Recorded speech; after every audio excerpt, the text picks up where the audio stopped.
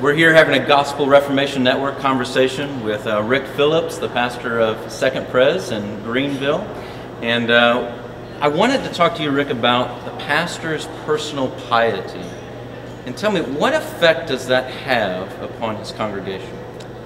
Well, I think there's two main ways. And the first is just how important it is to the pastor as a Christian man. Because you're engaging in spiritual labor, but that cannot become the substance or the purpose of your spiritual life. And so I think it's vitally important that we ministers would actively pursue Christ.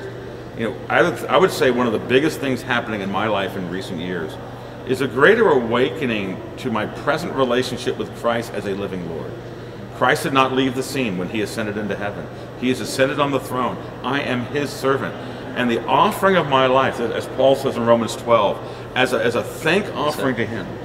And so one of my mottos is the only true reward in this life of serving the Lord Jesus Christ, or at least the one we ought to be aiming for, is the joy of serving the Lord Jesus Christ. Yes. And so the very word of God that I serve to others, I need to be feeding from, and I do feed from it as I do my work. One of the real blessings of being a minister is that what you're doing is edifying to you. Sometimes when I'm preaching, I want to say, I don't know if you're getting anything out of this, but I'm getting a lot. Yes. And yet we must pursue him. We must cherish those private times.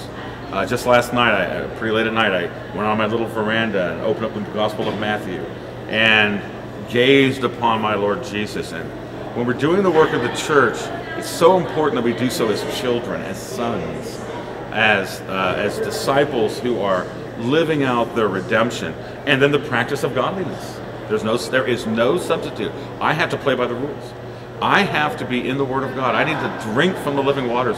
I need to commune with God in prayer. I need to practice practical godliness. I can't mess around with my life. I have to fence off temptations and sins so that I will lead a godly life. And those things are only more important for the minister. And we need to more aggressively embrace a disciplined lifestyle of personal piety.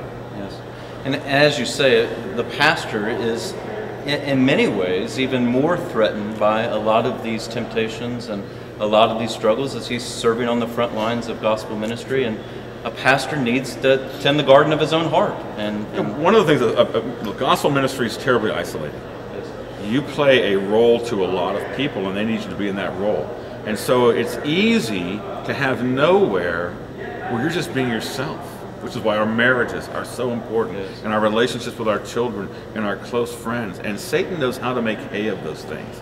And so what did Paul say to Timothy?